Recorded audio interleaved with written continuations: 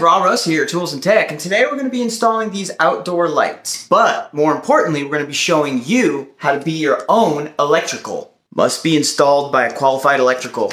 Well, I'm a qualified electrical, so first thing you're going to need is a voltmeter and a couple other tools. I'll leave a link in the description below, and I spend a lot of time on all these links, so they're good. They're not the most expensive, but they're the ones that I use. They're good ones. Let's get started. Don't forget Ohm's Law. Let's learn how to use one of these guys so we can fix our own problems. First, you want to turn the power off to whatever you're doing until you're ready to test. Just separate the two wires. Stick it in your... I'm putting new connectors in there, right? See, they have little spikes inside of them, and then these pieces just screw on top. Make sure that the spike right there goes through the center of the wire. Take these caps off at the top. Now we have exposed leads to connect them. Turn the power back on. Basic Ohm law. If you have two figures, you can figure out the other one. What I'm doing is I'm testing for the voltage here, right? So I get my multimeter and I set it to voltage. Voltage right here. The squiggly line right there means it's AC. The straight line means it's DC. Then you got to set the correct number because there's a fuse in here that you can blow out. Best solution. Best scenario. Worst case scenario, you blow out the whole multimeter. So we set it to 60 because that's higher than 12, which I think it is. If you were testing the voltage in your house, you'd probably use 600 because it's going to be around 120. Always do use higher than you're using. And so we have AC going. Now we take our leads, place them inside of here at the contact points. And basically 12.8 volts. That's good. That's what we wanted. Now, if you were doing direct current or something that's like battery powered, you would want to set it to the straight line. You want to approximate the voltage right there. Now, with AC, it doesn't matter the orientation of your leads. You have a black and a red lead, right? Doesn't matter, but on DC, it does, but it'll just tell you if the orientation is correct, it'll be a positive number. If they're swapped backwards, it'll say negative voltage. It's telling you the direction of the current flow. Now, if you wanted to test the resistance, that would be over here, the omega symbol. The omega is the last Greek letter that stands for ohms, and that's your resistance. So if you want to test the continuity of a circuit to see if everything is connected, it's a closed circuit. It's not open somewhere with something burnt out. You test for continuity. You use your ohms. Your test leads you want to have plugged into the right portion. So when you're testing, and your meter may be different, but for voltage we have them plugged in here. The black wire, the common, is always going to be in the same spot. The only one you would switch is the red lead, right? So here, plug it in here for voltage and ohms and a bunch of other stuff. We're just going to go over basics here.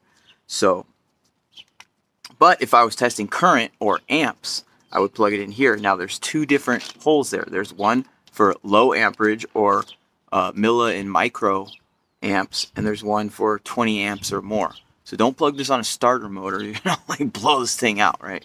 So we were just testing voltage, but for amps, you would plug it in there depending on high amperage or low amperage. Now when you're testing current, which is amps, you want to test it with the load in the circuit. So you want to test it in series, not parallel.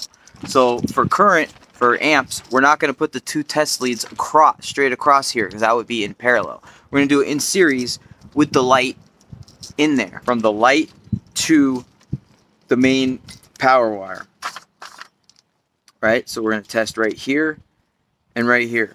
Now when you test the current, you want to have it's alternating current, so we have it set to alternating current, squiggly line, 20, because I'm guessing it's going to be around 1 amp, right? It's 12 watt, 12 volt, and we use Ohm law to get to 1 amp, around 1 amp.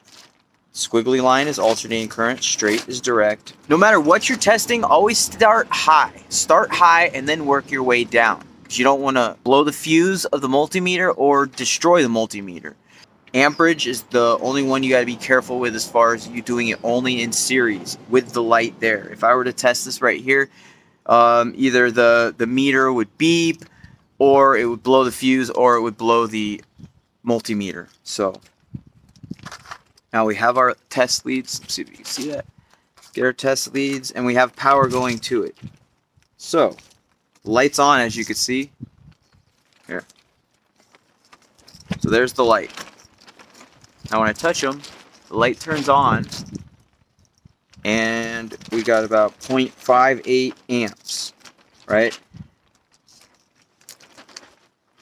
Notice the A there, that's amps.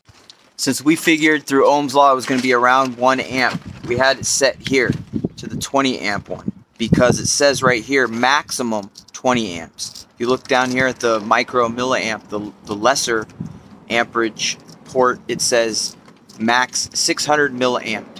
So this was, we guessed, around 1, and it's in fact 0.6, but it's more than 600 milliamp, more than the max. So we go up here. You always start high and you go low. Now it says fused. That means there's a fuse inside here. So it should blow the fuse before it blows the multimeter or beep at you. But just know what you're doing ahead of time. Then test. You know, you get it set to 20 because we guessed it was around 1. If we're going to go less, then we have 600 milliamps and etc. So now let's talk about testing resistance. Resistance is just like physical resistance. It's the something pushing back. So you want to test, if you want to test a circuit, like you want to see if there's continuity, meaning the electrons can flow in a circle through the entire circuit, continuity. You want to test the resistance or the ohms. In an open circuit, let's go to ohms right now, right? Let's go to something low. So in an open circuit, it'll say overload. That's because there's nothing connecting from this lead to this lead, right? It's an infinite number of resistance, right? Resistance from me to the astronaut on the moon is infinite number of resistance. Now, if we touch these leads together, we got to have it hooked up properly. So we're going to go over here to where it says ohms and plug our test lead in there. Now we have it set to ohms. Let's set it to the lowest setting, 600. So we're going to test the resistance or the ohms. Right now it says overload. It's infinite resistance basically, or a lot, an overload. We touch our leads together. Now we have continuity. We have some resistance. It's low, but we have some. Notice it says ohms down here on the meter. We have some. They used to give a multimeter for free with any purchase at Harbor Freight. That one's excellent. That's fantastic. I'll leave a link for that one. But whatever you get, I hope you guys watch this the whole way through, understand it all. If you want to learn more about this stuff, leave a comment. And now I got to get working to put these lights in. So if you want to see that video on how to do exterior lights, check out this video. Thanks for watching. Please subscribe. You guys are awesome.